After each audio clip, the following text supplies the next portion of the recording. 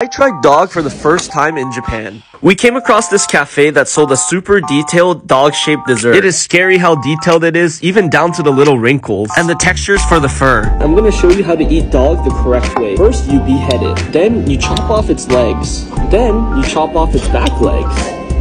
Rest assured, this is a coffee panna cotta, and it honestly tasted really good, but it felt so wrong eating this at first. But if you want to say you ate dog, I highly recommend this.